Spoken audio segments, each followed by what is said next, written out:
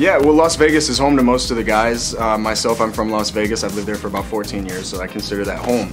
Performing at House of Blues was one of the biggest things that we could have done, for me at least. Being able to be at Mandalay Bay and be on the Strip finally. The men of the Strip on the Strip. It was an amazing experience. And then that's also going to be on E!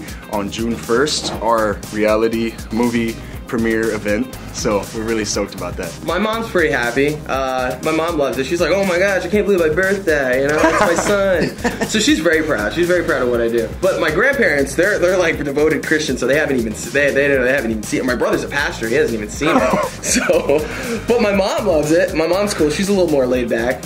So and that's some of the dynamics of the TV show is the behind the scenes. The thing that fascinated me about being a part of this were the guys and the behind the scenes aspects of their lives, what they do, how they interact, their families interact, what people think, some of the preconceived ideas you have that are associated with the male review. Once you see this show, those go out the window. As Jeff says it all the time, we're type A personality guys, we're go-getters, we want to be in the limelight as much as possible. So to put the group of guys that we have together in a tour and a show, being around each other 24/7, it's really amazing how we can really respect each other.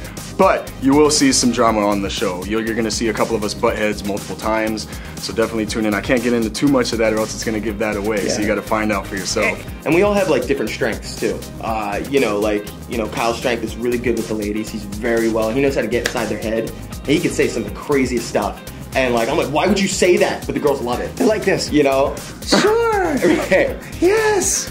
Perfect. Whatever. You know, they didn't care. Yeah. And Derek is more the personality. He's got a great personality that girls are just gonna love. You know, he's just that lovable, you know, guy. Like, oh, he's so cute. The fans have done some crazy things. I mean, look, this is the ultimate girls' night out. They can go out, have a good time. It's not taboo for them. So, you know, guys, they always have their nights out. For girls, it's a little more restricted and a little bit taboo. So on these nights, you see some pretty bananas things. Some stuff we can't even talk about. Yeah. But we've had girls do crazy things. We've had girls follow us city to city when we were on our promotional tour. We've had girls sneak backstage. We've had girls pass out backstage trying to meet these guys. Those are some of the more milder stories, but you know, just use your imagination, and if just picture someone that's been restricted and not been able to let loose for many years, and then exploding in one fell swoop. Yeah. You know, that's what happens almost every show with these guys. And you'll see it. You watch the premiere, you'll see how crazy these women get. So. Yes.